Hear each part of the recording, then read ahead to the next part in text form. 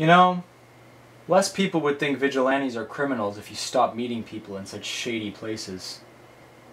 This place practically screams mob hangout. Thanks for coming. Your friend in black leather said you had an offer for me. I do.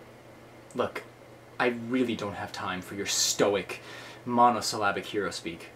You've got 5 seconds to tell me what your offer is, or else I would gladly help the SCPD put you right back in the slab. I need your help. I need you to work with me. That's hilarious. You're hilarious. No one ever talks about how funny you are. I've heard weird, scary voice, good archer. But no, never sense of humor. Jesse, I know what happened to your parents.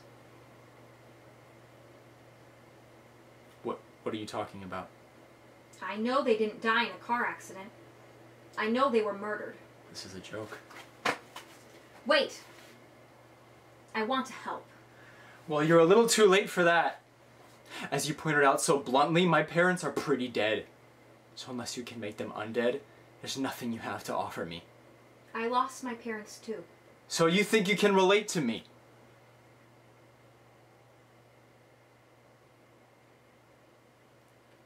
I was only 5. That must have been awful. It's why I became a cop. I swore I would never let any criminal get away with murder ever again. I bet you kept that promise. I tried the best I could.